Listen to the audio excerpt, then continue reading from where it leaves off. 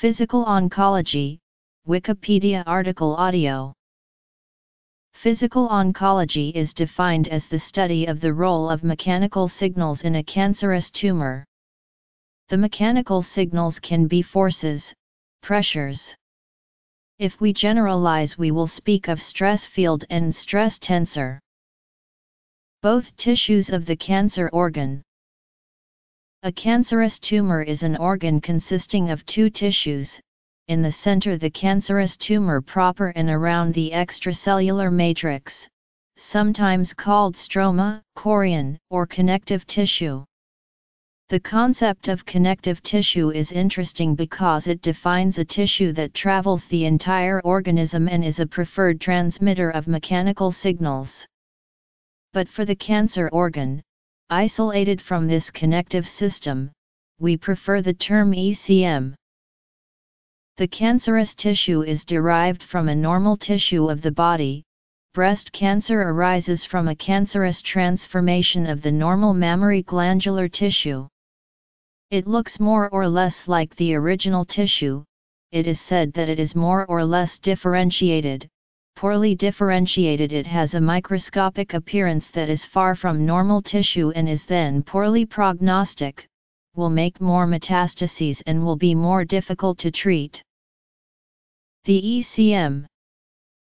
We are only considering cancers derived from epithelia, that is to say the tissue that covers the organs and their interfaces with air, liquids, or the outside world. Epithelial cells are contiguous and polarized.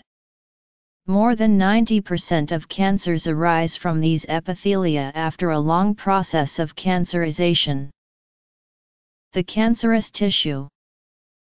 ECM is a mixture of cells dispersed in proteins, most of them collagen. It surrounds the tumor. Cancerization. It is analogous to connective tissue and basal membrane, which is a local condensation, located below normal epithelia. This connective tissue allows oxygen and nutrients to diffuse to the epithelia, which are not vascularized. The rediscovery of the importance of mechanical signals in biology of living organisms. In the tumor ECM, rapidly, beyond 1 mm of tumor is formed a network of blood vessels, the neovascularization around the tumor, and which will allow the diffusion of oxygen and nutrients in the cancer tissue itself, which is not vascularized. To properly locate the OP and the mechanical signals. The cancerous tissue itself, derived from the cancerous transformation of an epithelium. It's a multi-year process.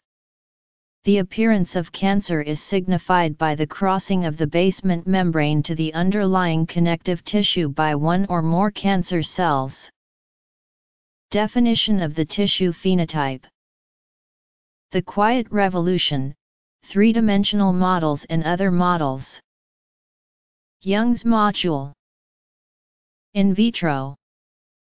Several teams, in the USA in particular, had maintained an expertise in the study of non-biological signals in oncology.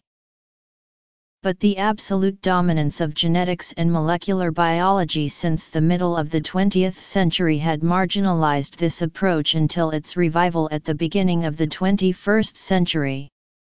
This renewal takes into account the immense gains of genetics and molecular biology in the mechanobiological approach. On the other hand, the PO validates results thanks to these achievements but does not use the concepts. Biology/mechanics comparison. Some differences between biological and physical signals. Compressible. Almost instantaneous. Bidirectional. The use of mechanical signals is therefore also the support of mechanobiology, whose objective is very different from the OP. Indeed, as shown in the table above, the study of mechanotransduction, which is the support of mechanobiology, uses a mechanical input, but the signal collected at the output is biological. As a result, many of the articles published in mechanobiology end with the phrase "we have defined a target to find a therapeutic molecule," which precludes any therapeutic approach by the mechanical signals themselves. Contraction energy in red, positive, which comes from the active and the CSQ and which minimizes the intercellular surface, energy of adhesion, in white, negative and which maximizes the surface. But this shift from the physical sciences to the biological sciences is problematic, in the absence of any bridge between these two sciences, one quantitative, physics based on mathematical language, and the other qualitative, based on the laws of genetics and molecular biology. OP aims to study the effect of a mechanical input on a mechanical output. We will see that this output can be synthesized in tissue architecture. The diagnosis of cancer is made by looking under the microscope a fragment of the tumor. The tissue phenotype, here cancerous tissue, is the sum of the cellular and tissue phenotype. The phenotype of the cell is supposed to be the translation of the genotype expressed in a given cell. Thus, a liver cell does not look like a pancreas cell at all because it does not express the same genes. These characteristics are summarized by differentiation, cell division, apoptosis, and cell death. The doctor in charge of the diagnosis under the microscope will describe the biopsy based on these criteria. The tissue phenotype is centered on architecture. The normal tissue is Euclidean, familiar to our brains. The cancerous is fractal, less familiar. It can be summed up in a coefficient of fractality very strongly correlated with the prognosis and the components of the cellular phenotype. Thus, a high coefficient of fractality is correlated with a poorly differentiated tumor, with many mitoses, little apoptosis, and a poor prognosis. And here we have to mention mean abyssal. In oncology, the tissue phenotype is dominant over the cellular genotype. OP was made possible by apparently minor technical changes that allowed in vitro and then in vivo models to be closer to the reality of the cancerous tumor in the patient. For a very long time, two-dimensional cell cultures have been used in glass and then plastic boxes. The cultured cells thus adhered to the bottom, in very rigid material, rigidity measured by the Young's modulus, very high for these supports. The Young modulus or modulus of elasticity is the constant that relates the tensile/compressive stress and the beginning of the deformation of an isotropic elastic material. It is expressed in Pascal, unit of pressure. Then appeared the three-dimensional cultures with cells which constituted multicellular spheres by dividing and were surrounded by a gel-like culture medium at the Young's modulus close to those of the living and variable tissues, for example depending on the amount of collagen surrounding these cultures in 3D. Organoids, spheroids are variants of this type of culture. At the same time the animal models evolved there also towards more similarity with the clinical reality. The human tumor xenograft is today the standard and the orthotopic transplant, for example human cancer of the pancreas in the mouse pancreas, is one of the best experimental models. The link between the clinic and the experiment becomes more realistic since these 3D cultures make it possible to use the culture medium surrounding the growing tumor tissue as a virtual ECM, which can be varied, for example, to increase the pressure around the tumor grown. Similarly, xenograft can constitute a cancer organ with both tissues even if the ECM is of animal origin. What is hard in cancer? Ex vivo. It's the ECM. So, when a doctor or a patient feels a hard lump in the breast and it is a cancer, what is hard is the ECM while the tumor itself is softer than the tissue normal breast. This has been demonstrated in vitro and more recently ex vivo and will soon be in vivo. The role of stress on the growth of a spheroid in vitro had already been shown, but the experiment of Matthew Paszek in 2005 will give a new dimension to this use of mechanical signals in vitro by showing the passage from a normal architecture of a breast acinus, the elementary unit of the mammary gland, to a cancerous architecture under the influence of a single variable, mechanical, here the surface tension caused by an increasing concentration of collagen in the culture medium surrounding the tumor. We clearly see the transition from one architecture to another, progressive and reversible if the constraint is relaxed.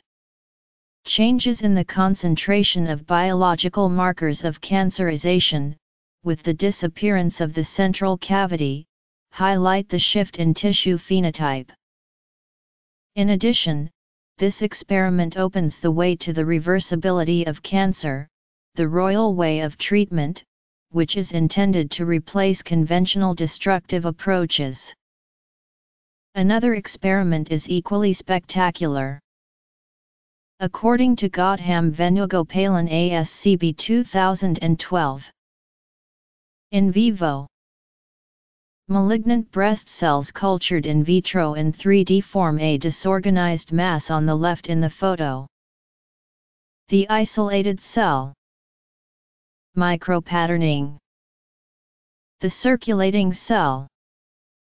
The journey of the metastatic cell. The different components of the constraint. But after a few minutes of compression, they form an acinus, Euclidean, on the right. Soft matter. Other authors have extended this work on different models with different mechanical signals.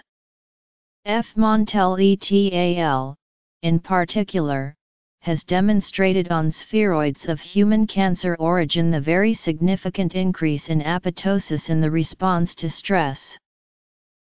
These 3D cultures have also shown the organization of collagen fibers within the ECM and beyond, allowing remote transmission of mechanical signals and a tensor dialogue between the tumor, ECM, and normal environment.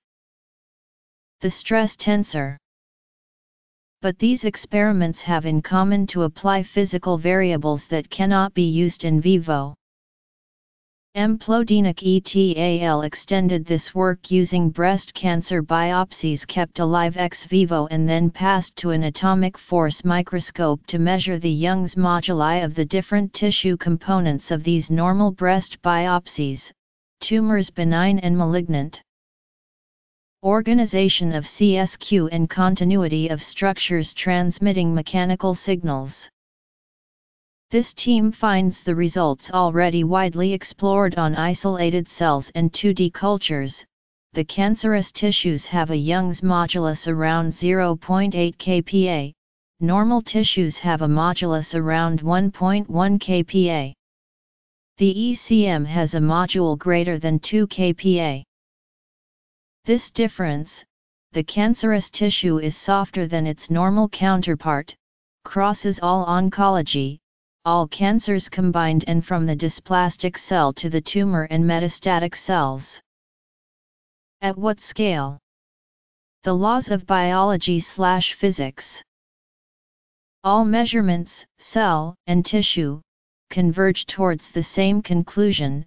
The modulus of the cancerous tissue is inversely correlated with the dangerousness of the cancer. The softer the tumor, the more it is undifferentiated, the more it will give metastases, the less it will respond to current treatments. In OP for therapeutic purposes, we find only the article by R. Brossel et al. Which shows the possibility of acting on a tumor grafted subcutaneously in the rodent by applying a constraint. Fractality. It is validated in this proof of concept. There is a significant difference between the treated group and the control groups. This difference concerns the volume of the tumor measured in vivo, which is very significantly decreased in the treated group compared to the 3 control groups. There is also a significant difference in favor of the treated group when measuring the surface of the living tumor, ex vivo, on digitized histological sections. Results. Thermodynamics. 3 groups of mice, with particles only, with gradient alone, without particles or gradient. This field imposed on the ECM is superimposed on that already present in the tumor tissue. Note the difference with in vitro. There is no confinement by the ECM in vitro or anchoring by the integrins, which ensure the physical continuity between the ECM and the tumor tissue and thus allow the propagation to distance of mechanical signals. The death of the patient. In this perspective, the field of stress becomes the therapeutic agent. The big ancestors and the dust under the carpet. This stress is exerted via ferric nanoparticles, therefore magnetizable, located around the tumor and subjected from outside the animal to a magnetic field gradient generated by fixed magnets. The nanoparticles then act as bioactuators, transforming part of the magnetic energy into mechanical energy. To this work we can link the European project Imaging Force of Cancer, which, as its name indicates, aims to measure, voxel by voxel, the constraints involved within the tumoral tissue. This program focuses on the breast, the primitive liver and the brain. Towards a global approach to cancer. This project is based on MRI elastography, which is the reference method for in vivo, in situ, and non-perturbative measurement of the strain, that is to say, the very small elastic strain caused in the tissue will give access to the measure of stress, that is to say, of the constraint. It should therefore make it possible to construct the stress tensor of the tumor tissue in vivo, in situ, without significant disturbance intratumoral, obligatory starting base to hope to modify it. The cellular patterning allowed to show the dependence of the cellular architecture on the tensions generated by the support, variable according to the rigidity of these supports. This made it possible to hypothesize about the transmission of mechanical signals between the outside, here the support, and the cytoskeleton and the nucleus. The equilibrium, in the CSQ of each cell, is between contractile microfilaments and microtubules resistant to compression. It is also done in the membership of the ECM by a game of pressure and tension that cancel out in a situation of equilibrium. Energy is given by actin. Micropatterning has clearly shown these phenomena on the scale of a cell fixed on a support. Increased stiffness of the ECM, the spreading of the cell, on the support, representation of the ECM, is necessary for the cell division. Decrease of the rigidity of the ECM. When the ECM is deformed, the cell traction causes the stop of the growth and a differentiation of the cell, or an apoptosis. The soft material that transmits the mechanical signals is therefore pre-stressed, and this allows the transmission of forces in the body with a quantitative distribution according to the scale. The skeleton, a macroscopic structure, will transmit much greater forces than an isolated organ. On the scale of a tissue of an organ, the entire mechanical signal transmission network, including integrins, cadherins, focal adhesions, membrane, CSQ, etc., also support the production of energy. Indeed, mitochondria are an integral part of this network, and semi-solid phase biochemistry is an important part of tissue metabolism. Here we find a principle of treatment by the mechanical signals. Circulating tumor cells are isolable and their rigidity can be measured quite easily. Numerous articles have been able to verify what was already known for cells in 2D culture. The Young's modulus of CCT is very strongly correlated with the severity of cancer in all its parameters: differentiation, metastatic potential, prognostic, and predictive correlation. And these correlations are valid for metaplastic, dysplastic, in situ and cancerous cells. These CTCs must first cross the ECM, enter the bloodstream or lymphatic vessels, and then leave the circulation to attach to a tissue for metastasis. Many articles have recently commented on this journey and the many physical elements that punctuate it. Annexes. The tumor accumulates mechanical energy during its growth. In an article by Stylianopoulos, the author uses a simple technique to highlight tumor constraints. An ex vivo tumor laser cutting frees the accumulated constraints. They are expressed as bulges that can be measured and related to the underlying stress. In the center of the tumor, the radial and circumferential stresses are compressive. In the periphery of the tumor, the radial stress is compressive, and the circumferential stress is a linear traction along the outer limit of the tumor. Related articles. Tumor growth causes stress on the healthy tissues around it.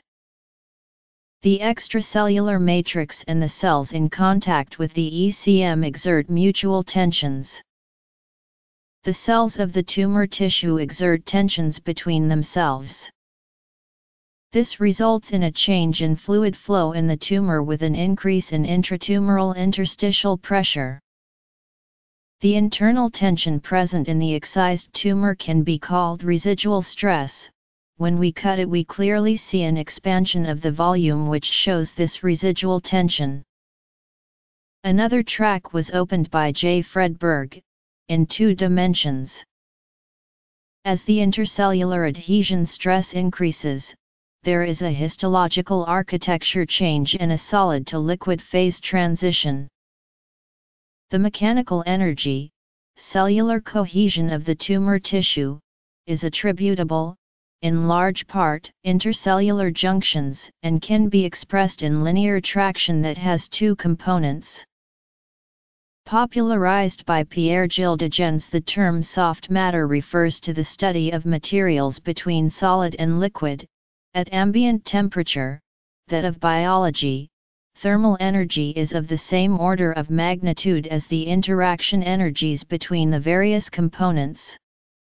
Due to this entropy/enthalpy balance, these biological systems can be organized in a radically different way under the influence of small variations of the outside. The physics of OP is a soft matter physics. This is the generalization of the concept of constraint field. It summarizes in a mathematical expression all the pressures involved in a volume. Here, it is the volume of the tumor with a solid sphere, the tumor tissue, predominantly viscoelastic, and a hollow sphere, the ECM, predominantly elastic. The solid sphere is embedded in the hollow sphere. The mechanical signals travel through the organs, without any break in continuity. At the tissue level, it is the connective tissue or the ECM that ensures this continuity. At the cellular level, it is the continuity between the connective tissue, the cell membrane, the CSQ, and the nucleus that ensures this transmission. A hitherto dominant approach is the bottom-up. The understanding of the biological mechanisms must lead to an understanding of the phenomena at scale, above B here mesoscopic, tissue. There are success stories of this approach when one can identify a faulty gene with a mutation and it is possible to act by a drug on the outcome of the mutation, a receptor or an enzyme. This 1-to-1 and first-degree equation allowed chronic myeloid leukemia to be controlled by imatinib. The defective BCR-ABL gene makes it possible to manufacture an abnormal version of an enzyme of the tyrosine kinase type present in leukemic cells. Imatinib inhibits this enzyme and the manufacture of these cells. These few exceptions have led one to believe that this reasoning could be applied to cancers as a whole. But the equation of cancer is much more complex. And the massive failure of targeted therapies to cure cancer is the illustration. These targeted therapies have cured only 50% of HER2-positive breast cancers treated with adjuvant therapy after local cancer treatment. That is 3% of breast cancers. That's all. Moreover, their participation in the chronicization of the breast and prostate, even some colon or rectum, is very minor compared to chemo/hormonotherapy, much better used today. The other approach, top-down, takes into account the emergence of unpredictable phenomena through the reductionist approach. Thus, the experimental evidence showing that carcinogenesis is a process bound to emerge a break geometry of the tissue architecture requires abandoning the genetic level or above genetics to get into systems biology and put the matter to cell/tissue level. In fact, cell phenotypes are emergent phenomena that result from intercellular nonlinear interactions and interaction with the environment, that is to say the ECM. This is usually described in a phase space where attractors dot the landscape and are points of stability or instability. The cancer is fractal, and this in all its components and at different scales, micro/meso and macroscopic. This geometry is recent and still little integrated in our mental representations. The first observation was the fractal nature of microcalcifications linked to breast cancer on a mammogram. Then the fractality of the cancer has been demonstrated on different structures of the organ cancer, neoangiogenesis, tumor growth zone, tumor tissue. And at the microscopic scale, cell nucleus, cell surface. Fractality is a means that evolution has found to minimize the energy used to distribute resources. Remember that cancer uses a source of energy different from other tissues, less efficient in yield. What is a cancer patient dying of? There are several possibilities: the infectious complications related to the immunodepression due to the disease and the treatments, the attack of a vital organ like the lungs invaded by so many metastases that the breathing becomes impossible, the thrombotic complications like a pulmonary embolism, an end of life precipitated by analgesic treatments whose doses are increased. But behind all these causes is the diversion of energy by cancer that behaves like a parasite that kills its host. In some particularly local cancers, such as pancreatic cancer, this is particularly noticeable. The patient dies of cachexia, that is to say of great malnutrition. The brilliant intuitions of Darcy Thompson are now accepted by all. The shape that organs and organisms take depends on the variations in time and space of the mechanical properties of the tissues. But he describes, without making any assumptions about why and how. J. Wolfe described the histological variations of the bone according to the load which weighs on him. This is well known to thoracic surgeons. A vein removed to bypass a coronary artery and grafted into the artery position changes histology and becomes an artery due to this new pressure regime. The same conclusion can be drawn from studies on the transformation of bone and cartilage tissue under different pressure regimes. Since the 50s of the 20th century, the genetic paradigm has emerged. Cancers arise from one mutated cell, and progression results from the sequential accumulation of tumor-free random mutations of all homeostatic controls. The discovery of oncogenes, suppressor genes, stability genes is a coherent and reliable set to track the birth and progression of cancer. But the contradictory experimental facts are not lacking. The carcinogens are not all mutagens. The target of carcinogens may be the ECM and not the cell. An ECM exposed to a carcinogen brought into contact with a non-cancerous tissue will cause cancer of this tissue, but not vice versa. A cancerous tissue in close contact with a normal ECM may become normal tissue again. Other authors have shown that it is possible to return to a normal architecture a cancerous tissue when it was taken in charge by an embryonic environment than by somatic tissue. These last examples plead for the reality of the possible reversion of the cancerous to the non-cancerous. Finally, more cancers are due to infectious causes than to genetic causes. These last examples plead for the reality of the possible reversion of the cancerous to the non-cancerous.